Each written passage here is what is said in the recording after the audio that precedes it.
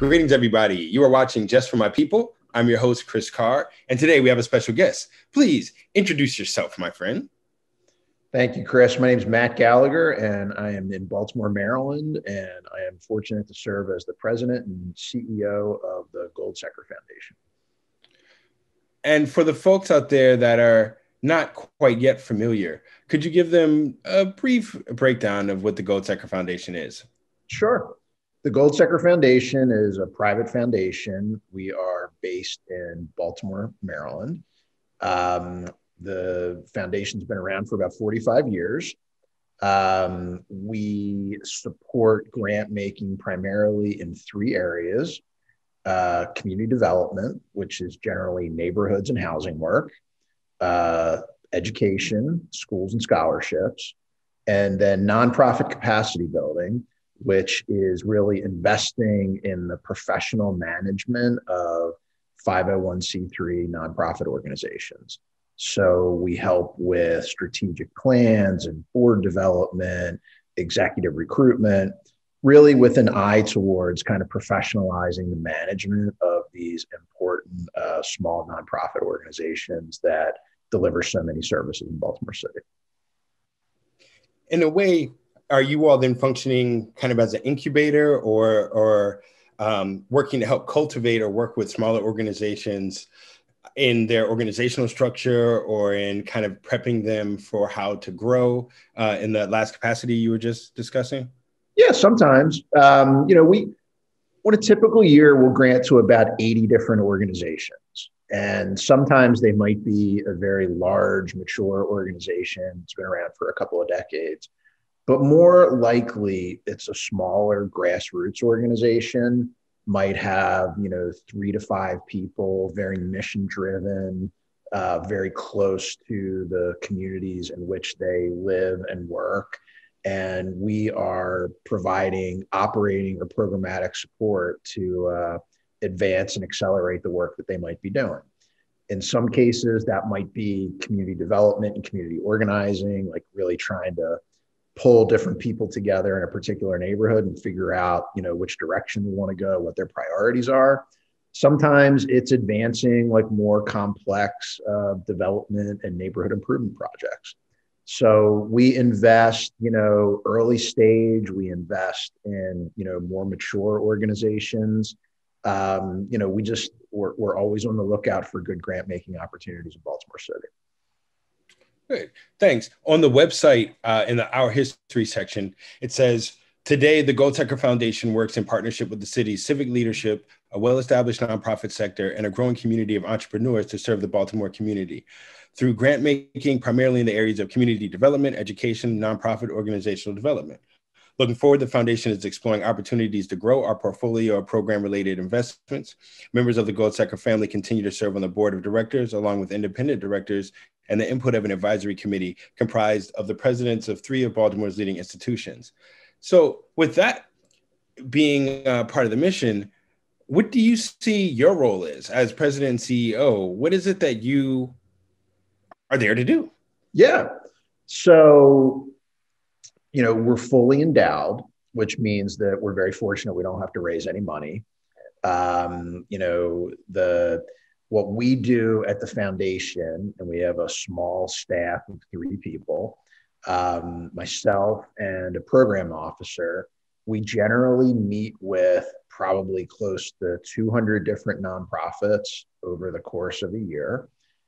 We have discussions with them about their needs, for operating support and programmatic support.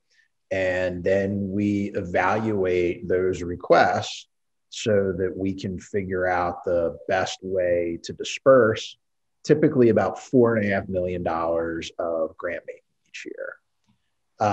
We give away, on average, a little more than $1 million every 3 months or so. And, it's in a city like Baltimore, there's very significant demand for these types of resources. So there's always more requests than we're in a position to fulfill. And we spend a significant amount of time really doing the due diligence, evaluating these requests, getting to know the people doing the work, so that we can try to make sure that we have a good strategic direction for the way these resources are applied. And then in between the meetings, we are out in community, we're meeting with applicants, we're consulting with some of the organizations we're already granting to. In some cases, we're serving on boards. In some cases, we're leading boards. We want to make sure that our impact goes beyond just the direct dollars that we give away. So we really try to use our knowledge and expertise and connections to support our partners in as many different ways as we possibly can. What are some of the programs that have you excited? Like whether there's some from the past or some projects you're currently working on? Yeah, so, I think that some of the things that really excite me right now are, I think that larger institutions, the colleges and universities and the hospitals, who are often like anchor employers in their community, they have historically been very kind of self-focused in terms of like what happens on their campus or what happens within their buildings. And I think that there's been a bit of an awakening and an awareness in these institutions that, they're not just like, a castle on a hill with a moat around them, that the people who are coming for services or the people who are working in those buildings oftentimes live in the adjacent neighborhoods and communities. And that if they really want to maximize their impact, they have to think beyond kind of their traditional operations and their traditional roles. So in Baltimore, we've seen like an anchor institution strategy really emerge, where these larger employers are much more focused on local hiring and local contracting. They are much more focused on incentives for their employees to live near their work, right. Meaning incentivizing their employees to buy and renovate houses in the surrounding community. And really, for lack of a better word, like figure out ways to kind of churn the impact.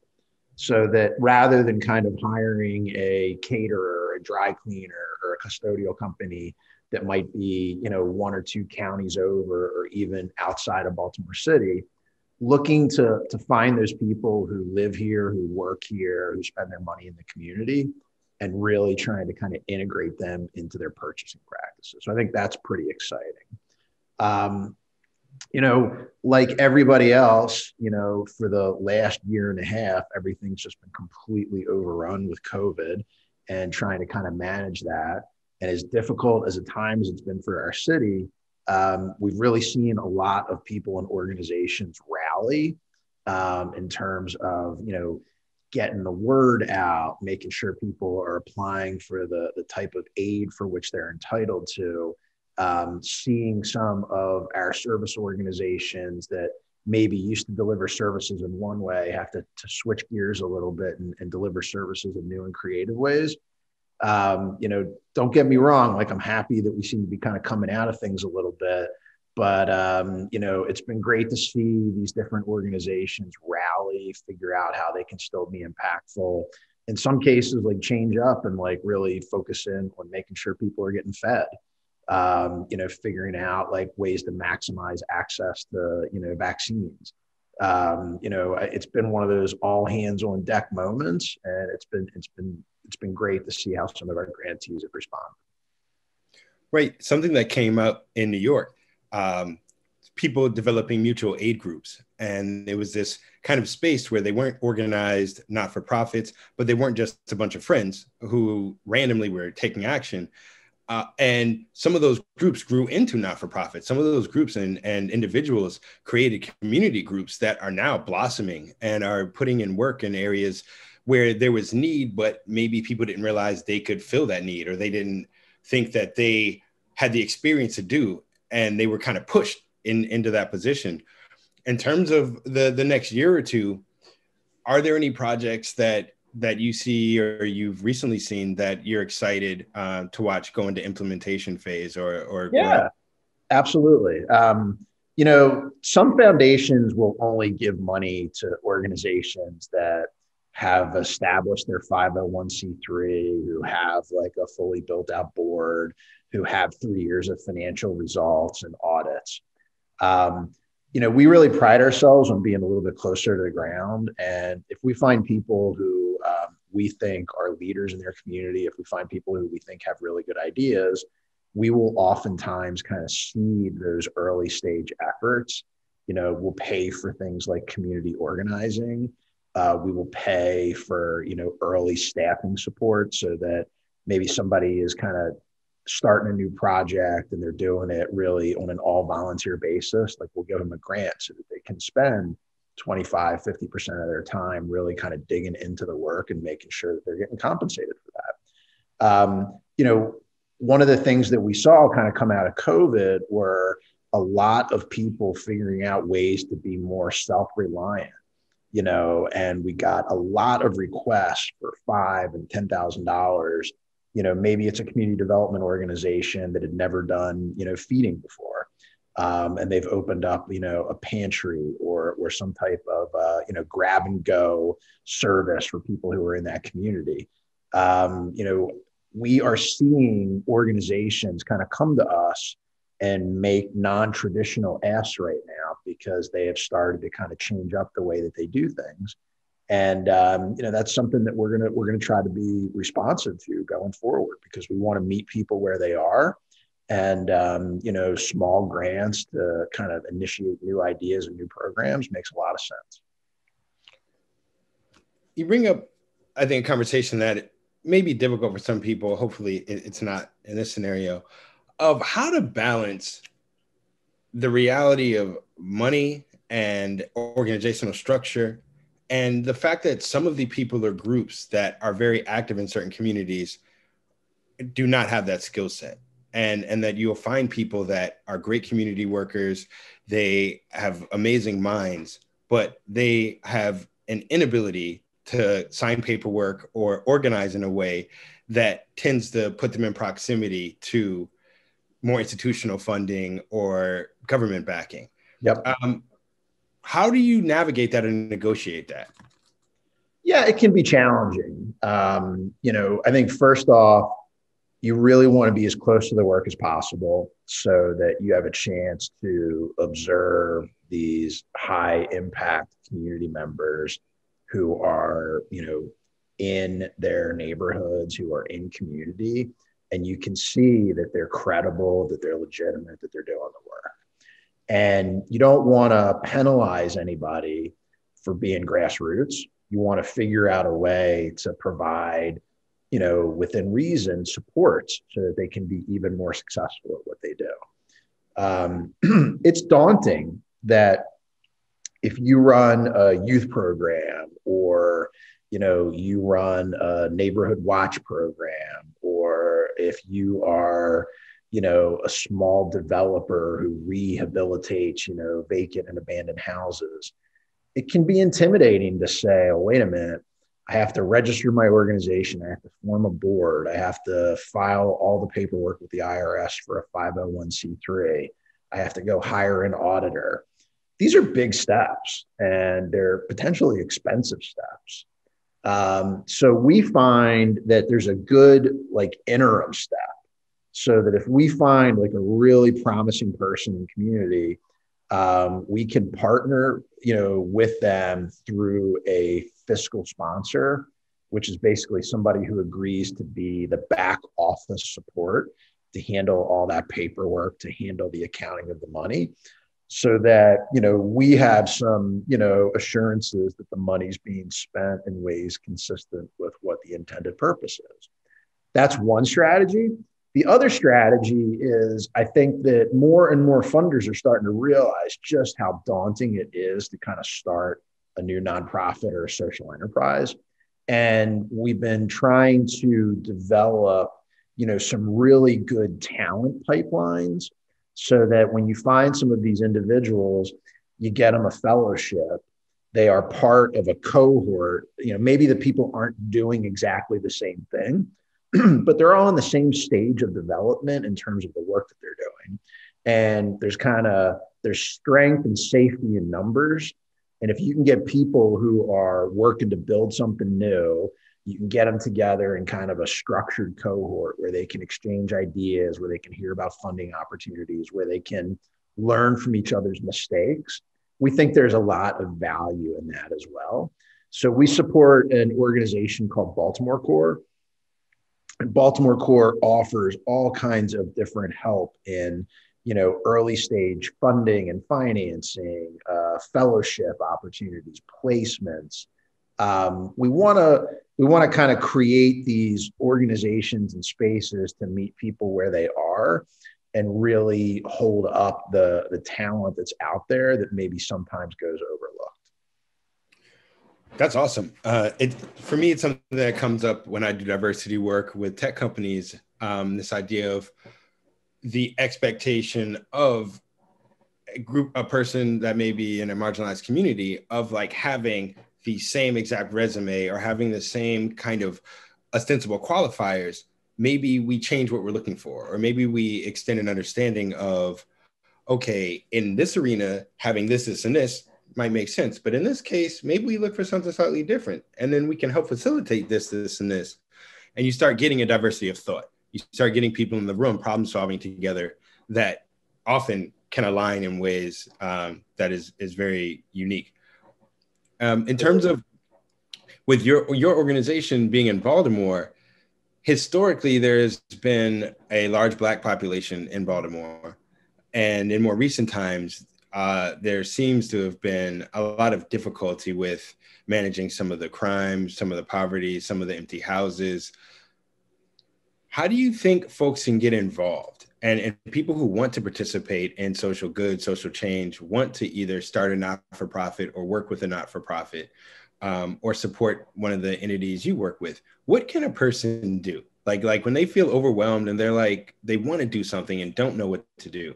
What are some ideas that you would have? Yeah, I mean, it's a great question. Baltimore, has some challenges that you alluded to in terms of crime and abandonment and, managing a very significant number of abandoned vehicles or I'm sorry, abandoned properties and vacant properties. And you have to think about, one, what are the issues that you care most about, that you're most passionate about? And regardless of whether or not you live in a Black or a white or a rich or a poor community, whatever it might be, there are some opportunities everywhere. So you can start off potentially with your church. You can start off potentially with your rec center. So you could be in a rich neighborhood, a poor neighborhood, a Black neighborhood, a white neighborhood.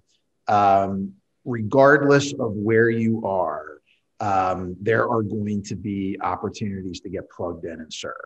The first one that comes to mind is like, faith-based institutions. The second would be rec centers. The third would be your neighborhood association. Almost every part of the city would have representation kind of in those three categories of organizations. Beyond that, whether you're into, more access to healthcare or the environment or public safety, there are organizations that have a citywide focus. It really just depends on what a person's particular interest is and what's important to their community. You think about the schools that are, there's 100 and probably 50 plus public schools in Baltimore City. And all of them are going to have parent-teacher organizations. All of them are going to have volunteer opportunities associated with them. So it's for the person who really wants to get engaged and get involved, there are a lot of on-ramps, for them to be impactful in their particular community.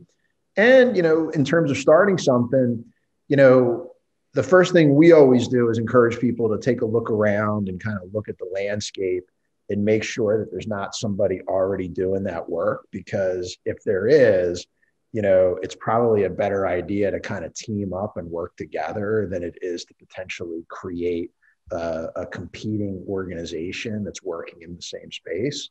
But at the end of the day, the most important thing is to meet people where they are. If they want to get engaged in their community, give them ample opportunities to do so. And I would say church, school, community group, neighborhood association, these are all great points to kind of plug into and figure out where you want to spend your time. All right. Well, thank you. Before we head out, is there anything you would like to let us know about, or anything coming up in the next few weeks or months that you all are putting together that we should be aware of? Yeah, it's I was not familiar with your organization before, but it seems like that you're doing really great work, and that, I love the idea of expanding land ownership.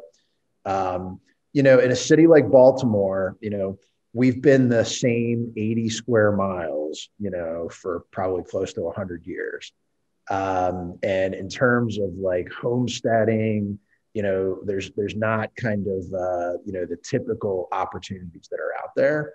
But we have a whole wide range of programs that are available for people who want to, renovate vacant and abandoned properties, who are willing to put in sweat equity. We've got financing programs to improve owner-occupied homes at very, very low and no interest loans and grants. I would encourage you to kind of spread the word that we're looking for community-oriented people who want to be in Baltimore. And in terms of affordability, this is a very unique place with amazing proximity to Washington and Philadelphia and New York, but it's way, way, way more accessible. Mm-hmm. And you can buy a house still in Baltimore in some neighborhoods for under $100,000, which is unheard of in certain other cities across the country right now. And there are a lot of people who are willing to kind of help and support you invest in becoming a resident in Baltimore. So, if you come across people who are interested in that type of opportunity, send them our way. And we'd always be happy to kind of get them to the right people who want to make that possible. Yeah, I mean, that's awesome. When I started Black Land Ownership, it was more the idea of rural areas and figuring out how to get folks in New York access to land that would be affordable. Because like where I live in New York, the buildings that I'm in, it would be $1.3 million. Yep. And you'd still have to renovate it once you purchased it. And more, I'm meeting people that are also involved in urban areas and not doing the flip a house plan. Because I know that there are people that already do that. There's, a lot of awareness of that. But more this idea of like, no, keep homes in families for generations and start understanding the importance of that. Not looking at it like a burden, not saying, oh, well, the taxes are too high, but recognizing the value of property and the community that revolves around that. And so we're now working more and more with urban groups and groups that are, I think, doing these initiatives that are saying, hey, if your grandmother's had the house, let's figure out a way to keep it so the grandkids and great grandkids have access to it. Yep. That's amazing. I mean, look, for most families, the home is the single greatest wealth generator. And it's the mechanism and the vessel through which intergenerational wealth is passed on, either the property directly or eventually the sale. And, when I think about Baltimore and when I have my friends from DC or Philadelphia or New York come, they can't believe that you could buy a condo within walking distance of the train station for under $100,000, that you could buy, a 3-bedroom row house in a waterfront community for under $200,000. These are accessible opportunities to home ownership and wealth creation and the ability to build equity. And we have policies in Baltimore right now that limit how much your property tax can go up if you buy and live in owner-occupied properties. So there really is a way to kind of pick a neighborhood that makes sense for you, whether you're an artist and you need artist studio, or whether you've got a young family, or if you're an empty nester, and do it in a way that you can build wealth and still be in a position to transfer it on to your heirs in the future. Wow. Well, I appreciate having you on. That was very informative. Yeah. Again, we have Matt Gallagher, President and CEO of the Goldseker Foundation. This has been Just For My People. Is there anything you'd like to say on your way out? No. Hey, thank you very much for the opportunity. I wish you well in your work. And if there's anything we can do to be helpful to you in Baltimore, please don't hesitate to reach back out. For sure. Again, enjoy your afternoon.